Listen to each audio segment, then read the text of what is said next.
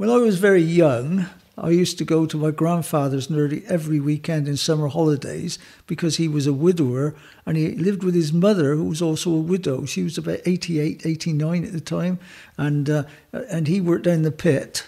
So he worked all day and she was home all day, and I used to stay there in the summer holidays. This picture is of my grandfather when he worked at Northern United Colliery, and it's taken in the 1950s. On the left is Morris Bent, then there's Will Pick, who'd worked with my grandfather for many years, my grandfather, and then Fred Tingle, who was his butty from down the road in Lower High Street, Cinderford. And Frank Powell in front, he was another man. I didn't know him very well, but I knew of him, because when we were lads, sometimes we go for long walks through the forest, and we find our way up to Northern United, and of course the pit was working full time then, and somebody would say, let's go and see if we can catch a cup of tea. So in we go, see my grandpa in the workshop, and he'd give us a mug of tea. We didn't go after a while because one of the miners, underground miners, spotted us and said, here Jim, be they ready to go down under then? I'll take them down now. We thought, no way, we're off. And off we went, and we disappeared quick. I went out every day thinking of things to do. And I was in a gang called the Lower High Street Gang. All boys had to be in gangs in those days. Different parts of Cinderford, they had gangs. Anyway, we did all sorts of things we shouldn't have done and did do anyway.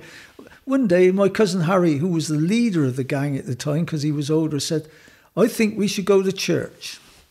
We all looked at him and said, all right, where are we going? He said, down the tin church, we go to Sunday school. So off we went.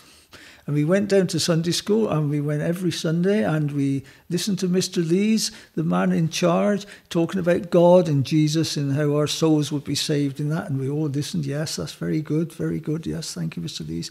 And then we go into our Bible classes, which usually meant Beano jokes, actually. There weren't many Bible class stories involved. Anyway, one day, my cousin Harry had a thought. He went to Mr. Lees, he said, excuse me, Mr. Lees, he said, I want to ask you a question. He said, all right, Harry, what are you going to ask me? He said, well, what would you rather have, the Bible or the Brabazon?